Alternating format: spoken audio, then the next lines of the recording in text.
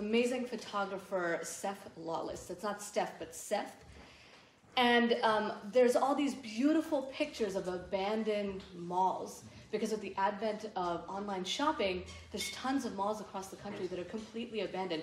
And actually, there's videos, if you go down a YouTube rabbit hole, like we all do sometimes, there's videos of malls that are with the lights on, the music is on, and there's nobody there.